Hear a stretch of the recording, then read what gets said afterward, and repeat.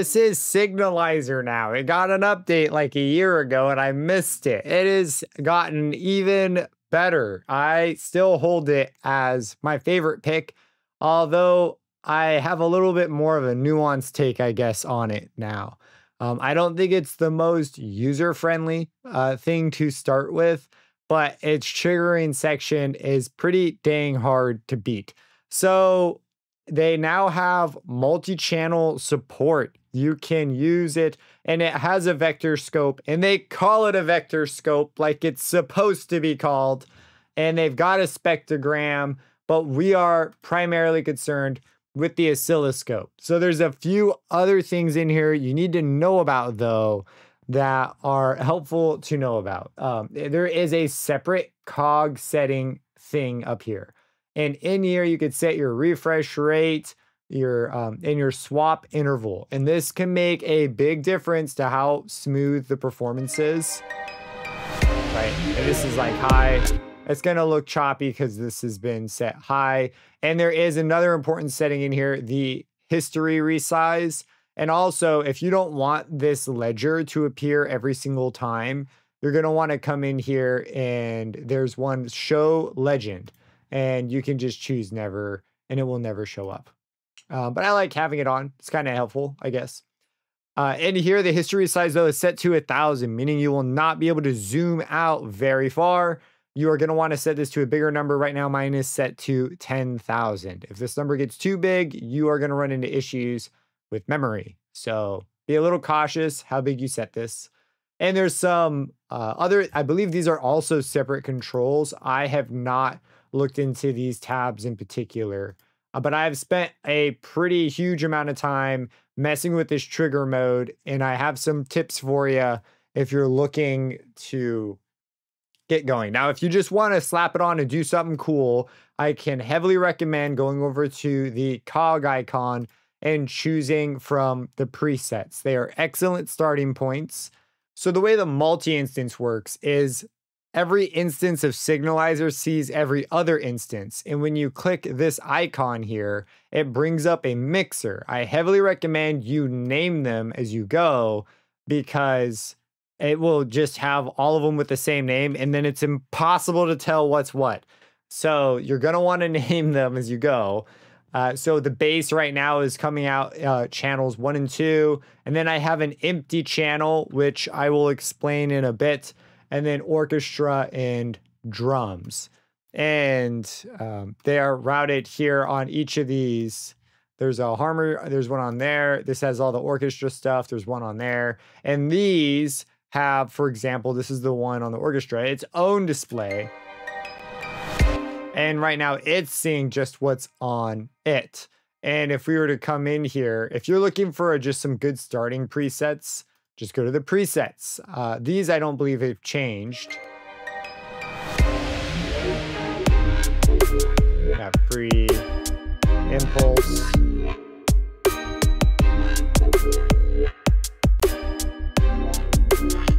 And you can see the trigger behavior. It can be a bit, this is the part where I'm like, I do think it's the best, but I sometimes have real fights with it, trying to make it trigger the way I want it to trigger. It is completely resizable, which is a beautiful thing. And they have a completely clean full screen mode. You don't, oh, that's kind of funny. You don't have to have these lines and these labels with the samples and everything on them, but you can if you want to. So we're back here on the main one. This is on the bass Harmer mix bus. And it's they're an FL Studio user because if you look in their videos, which are extremely informative, there's no manual, but the videos are really well done. So there's still a few things that confuse me in particular, like the hysteresis control, the trigger phase. There are certain settings that these knobs will suddenly do things, and then other settings when they don't do things, or maybe they do something and I just don't have the right setup. So these sorts of things confuse me just a little bit.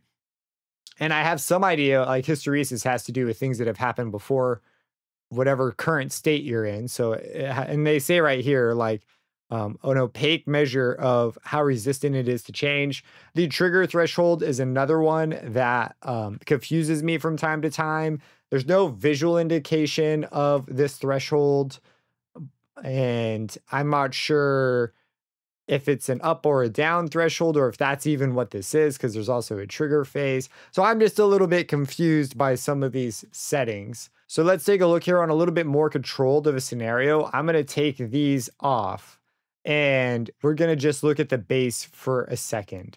And these lines here, we can get rid of with the grid division spacing, and we can lose those. And if you want to further customize how things look, how the lines are connected, I recommend leaving it on this one, but there are like useful tidbits to take away from these other two views.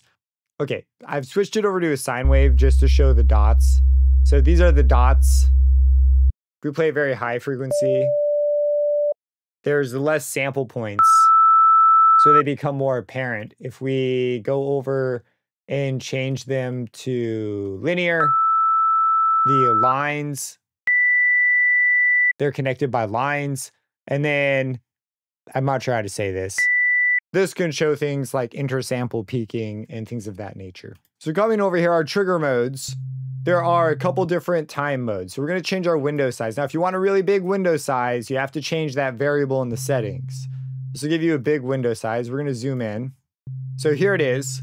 And right now we're in spectral mode. Now in this mode, the trigger phase actually does affect it. And I'm pretty sure this is the only mode trigger phase has an effect on, because it doesn't make sense to me in any of the other modes.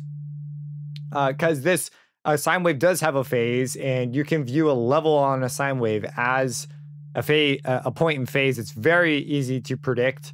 And so if it's spectrally figuring out a sine wave to use to do things, then this would make sense to me. Okay, so just real quick, there's time, which is like messing with time. All the trigger modes are available in time.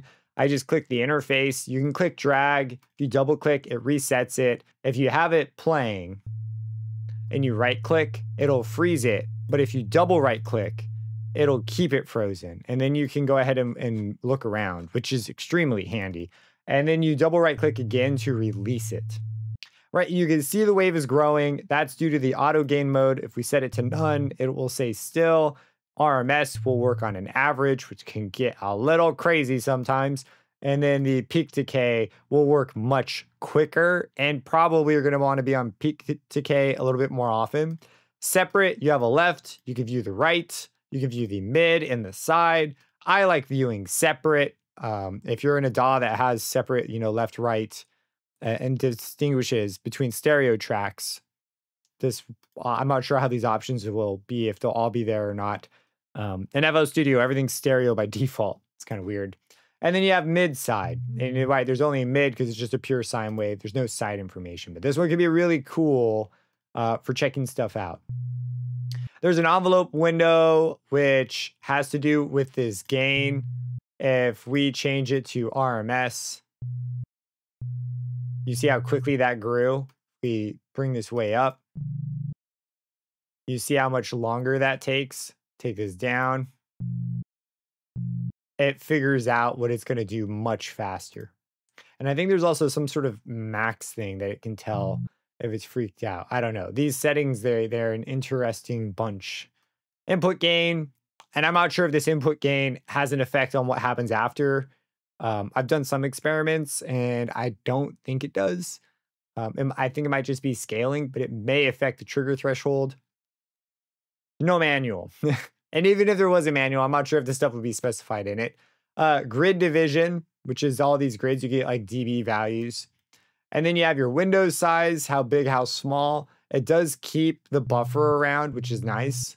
And then you've got these different modes. So time has to do with like literal time. Cycles tries to do a precise number of cycles. And I think the R stands for radians. So it's interesting to me. I don't know. It's forced to use spectral mode. So the way I think this does what it does is it performs an FFT. It looks for the biggest bin. It uses that as the fundamental, and then it displays it out in radians. and then it computes like the number of samples required to show on screen to lock it to that number. Because we got 1, 2, 3, 4, 5, and it says 5. Bring it down to 2, 1, 2. So that's my guess on how this works and why the other trigger modes are locked away. And then there's beats, which will change the window size to be quantized to the beat. However, for example, let's just look at where the kick's at, and we'll change this to be like a quarter note.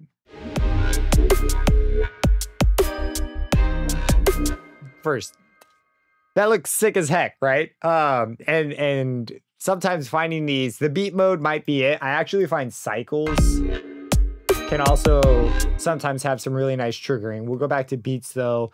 We'll change our input here to the drums. This is so crazy that this is in here, and it's free.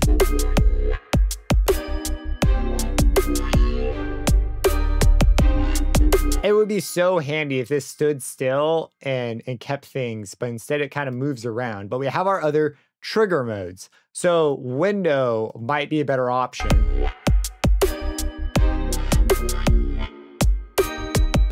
And you can kind of see how that works. So you could like have your bass in a separate channel and look at them and compare their phase and very quickly figure out the phase. Right now, if we brought in another thing like orchestra or whatever, maybe not orchestra, let's bring in the bass. I actually have the bass in here. Now this isn't the sub bass. This is just the big bass. The bass that's like the interesting sounding one. So if we overlay it, you can see the phase with this overlay channels. Line up with the drums. And then we can right click to pause it. And you can set up trigger modes to move less often. The envelope mode is also a good contender for this.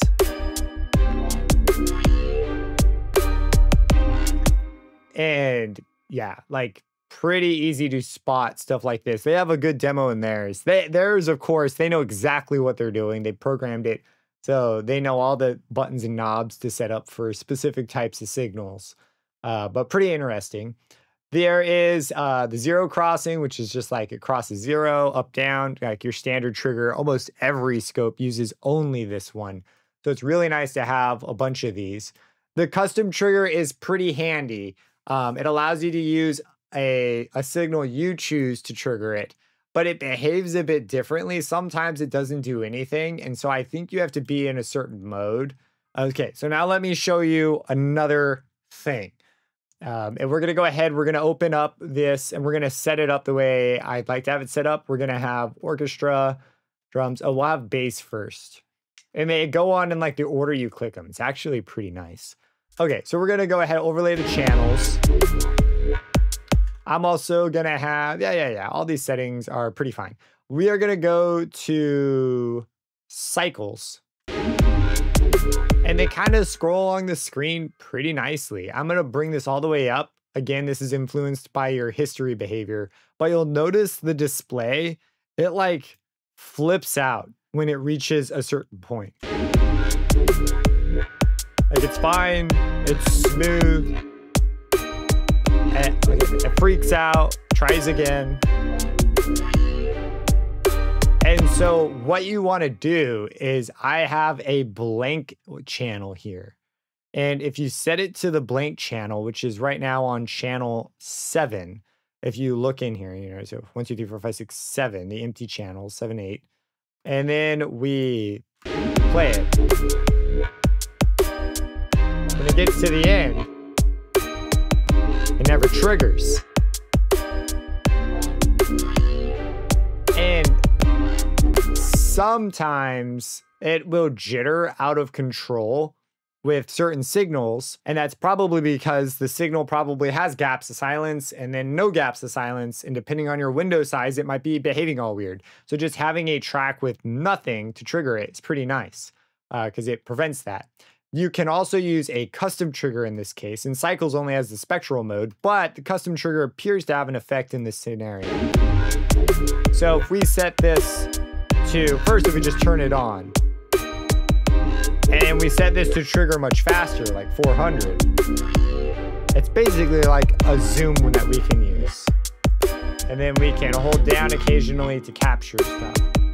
So there's a million different configurations. I think the presets are quite informative. There's a bunch of different ways to customize how it looks, to color it by spectrum.